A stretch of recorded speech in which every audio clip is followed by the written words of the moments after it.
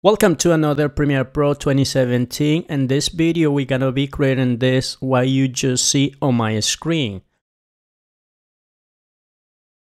Have you ever is creating motion graphics in Premiere Pro? Let me show you another project that I created only in Premiere. Put play. This is what I created only in Premiere. If I have likes and comments, so I'll be creating this in the future, so make sure like the video and subscribe and leave a comment, so I'll be making this video tutorial in case I don't see anything, so I'm not making. Okay, so let me jump into my Premiere. I already have this composition called main, 30 frames per second, 1920 by 1080. I have this grid background. If you want to know how to create this grid background, make sure to check out this tutorial. The link will be in the description. So let me go back to my Premiere. Here, let me just pick the rectangle shape tool. Let me just drag, this. You can have any color you like. Let me have my favorite color actually that I had in my preview. So let me just minimize this, copy this color, change, paste, and then hit OK. Make sure the selection tool is selected. Let me just open this screen, just drag this. Let me fit and let me just go 100%. Because it's a little annoying this. Let me just go in here. Just make sure, it's make sure fit and comp. Now what we need to do is go and pick the pencil tool, hitting the P on the keyboard. You see it change. So let me go and, let me just go this side down on the right bottom and holding down shift. We're gonna move inside, make sure just to have a reference. There's a little plus in here, you see. That's why I turn on the save margin, so you can do it as well. And also we need to go on the left top, holding down shift, we need to do the same. Okay, once we have this, let me close this, and what we need to do is let me fit this. Fit and comp now 10%, and this is what we have. Let me pick my selection tool, go to and make sure it's selected. Let me just rename this maybe big bottom, and we're gonna animate it from left to right. So let me go to let me just make sure it's selected. I don't know why it's not showing. Oh, my control effects not showing over here. Let me just see. Okay, there we go. Let me go close this appearance, and let me make sure copy this value. Command C to copy, and we're gonna go make sure it's at the beginning on the timeline. Just pull to the left side, and we're gonna add a keyframe. Go 1 second long, and we're gonna go and copy the value that we had. Hit enter, and this is what we have. Cool. And now we're gonna smooth out the animation. Let me open this. Let me just pull this out a little bit and drop this down. Make sure, don't forget to put it back on after you finish. Let me just pull this up, this down. So we're going to just start fast and then end slow. So let me just put this back in. Okay, let me close and see what we have. This is what we have. Okay, so we made 1 second long animation. So let me go 3 seconds because we need 2 seconds. Enough time to see whatever it has on the image or the text. So let me just go, add another keyframe. Go 1 second long, 1 more second long, so it will be 4, right? And let me just pull this to the right. Okay, let me just loop this. Actually, it's looped, and let me play and see what we have. Okay, this is what we have.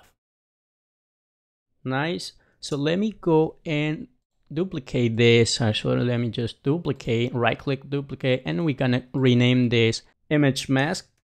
Okay, and let me just turn off this. Once we have this, we need to duplicate 2 more times this big bottom. So duplicate and duplicate.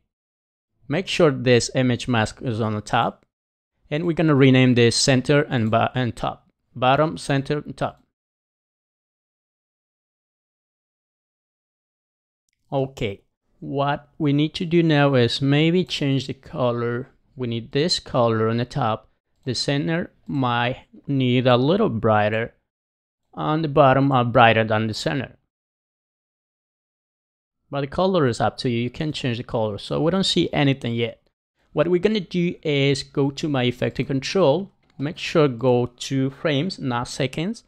Go to frames. Let me open my effect control, and we're gonna just pull all those keyframes, the center, remember the big center, right there. Close this. Go 2 more frames, will be 4, and we're gonna open this again, and we're gonna pull this top shape, just pull 2 frames more than the center, and you will see the effect. Let me see what we have. You see we got this, and the last on the top. Okay, once we have this, we need to go back to my effective control. Make sure to have where the where the top, in this case, you see this is the top, ends the animation right here, not ends, before ends this one. Then we need to go back, and so we got 3 seconds, 4 frames. We're gonna go and add 2 more frames, will be 6 in this case, and go back to my effect control and just move those 2 last keyframes. Okay, then go back to timeline, 2 more seconds will be, frames will be 8, and go back to my effect and control and pull those last keyframes, which will be the bottom, you see. And let's see what we have. Let's press enter on the keyboard, and this is what we have. It comes in, it stays 2 seconds and goes out. You see the effect both sides. Now what we're gonna do is we're gonna duplicate those image masks 2 more times like we did down here. Just duplicate and duplicate, and we're gonna rename the same bottom, center, and top.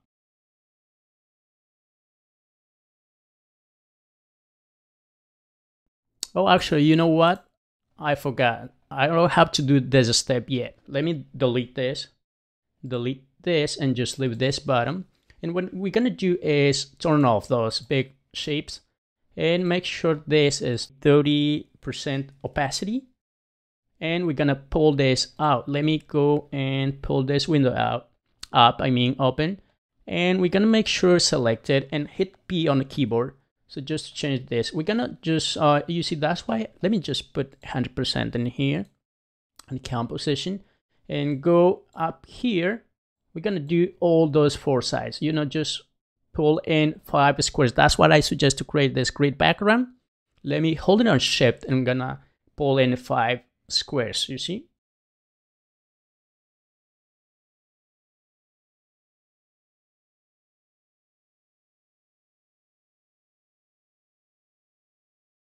Okay, and this is what we have. All this 4 sides, we pull in 5 squares. So let me close this window, pick the selection tool, and go 100% opacity. And we might need to change the color just to have a reference for now.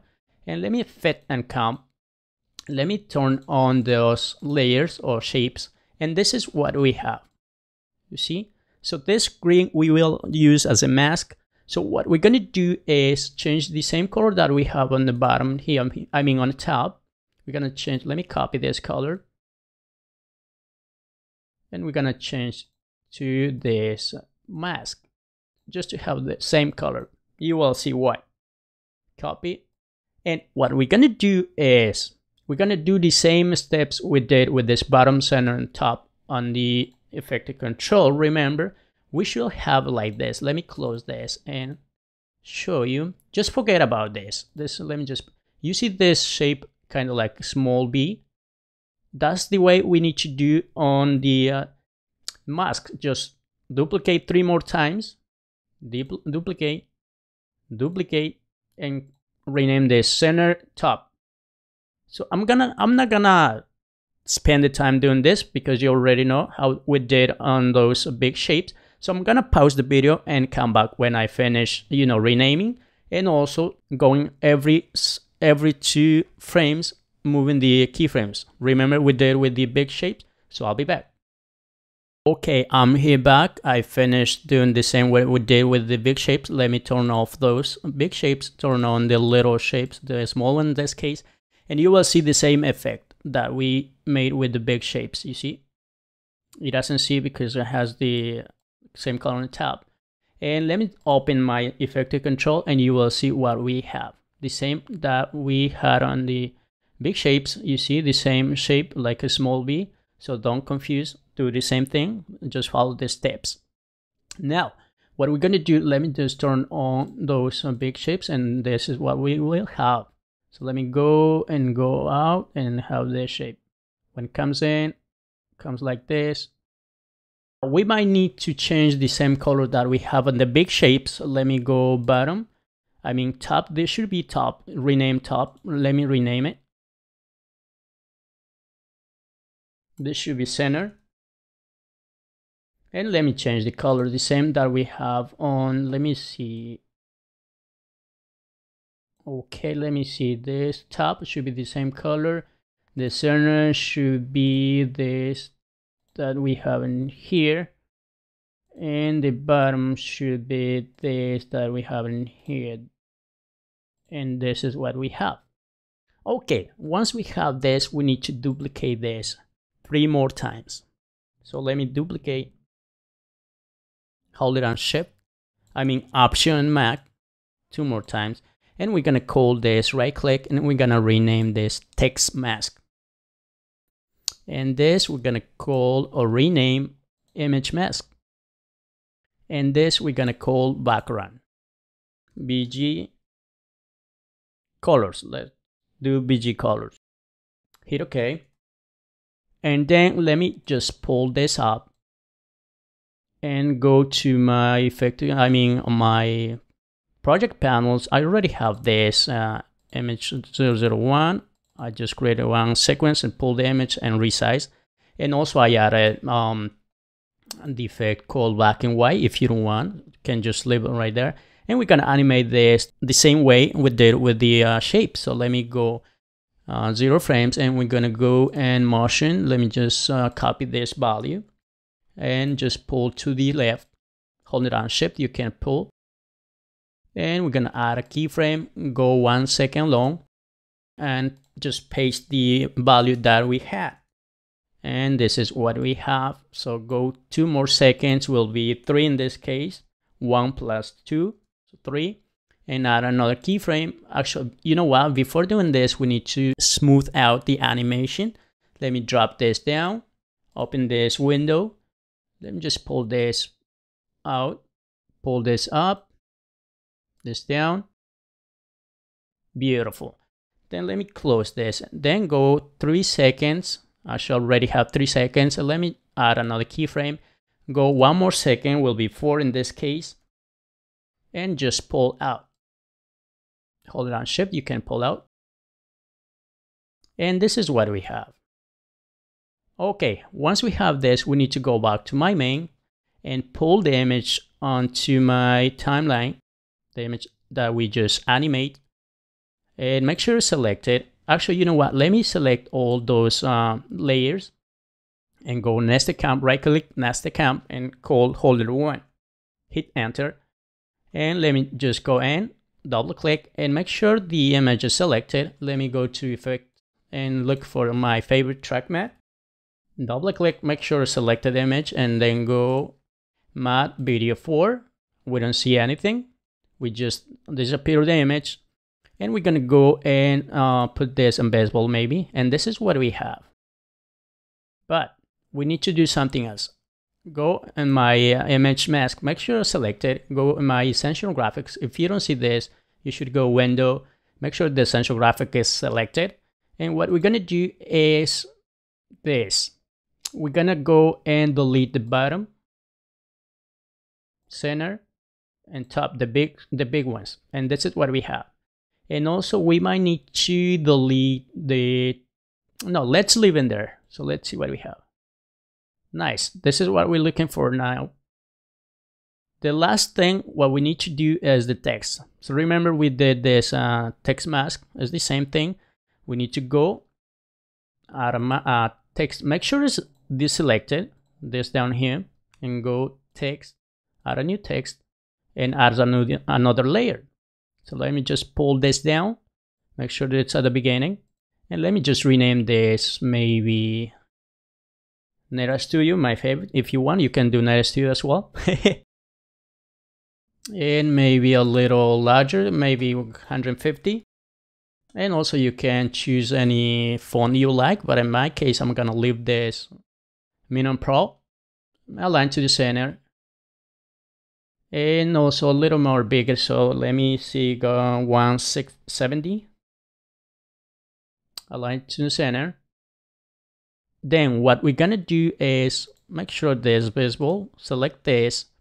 You see something wrong here, nothing happened, just wait. Select this mask, go to Effect, add a track matte again, double click unit to add, and then we will see on the effect control. Let me see, we got video 6, and this is what we have.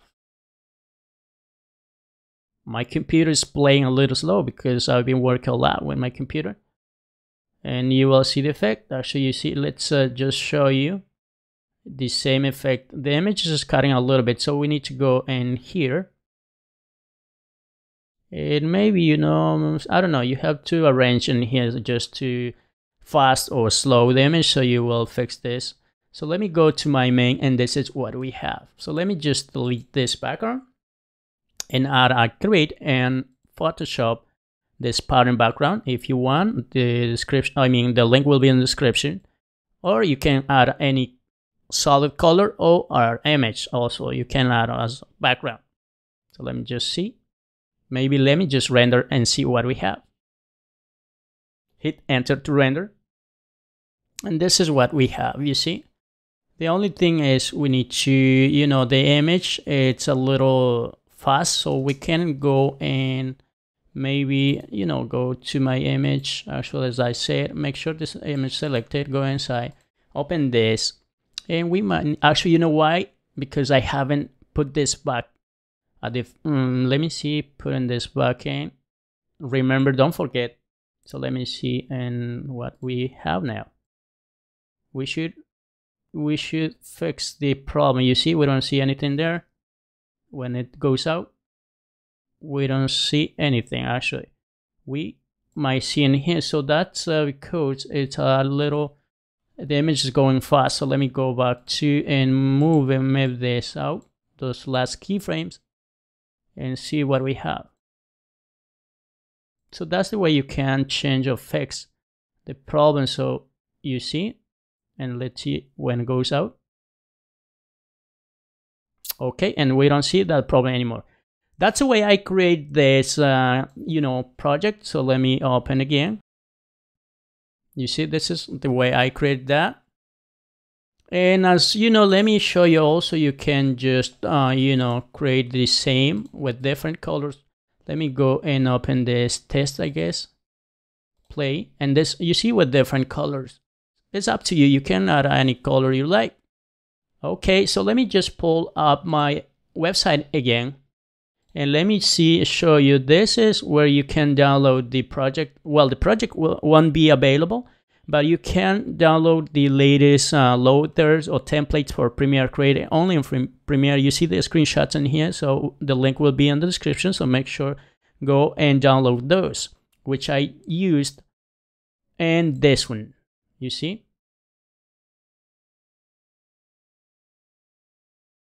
As I said, it was created only in Premiere. If you like the video and leave a comment, I will be making this full project. Okay, so this is all for today. Hope you guys like it. Make sure to subscribe on YouTube and follow us on Facebook and Twitter, and see you next time.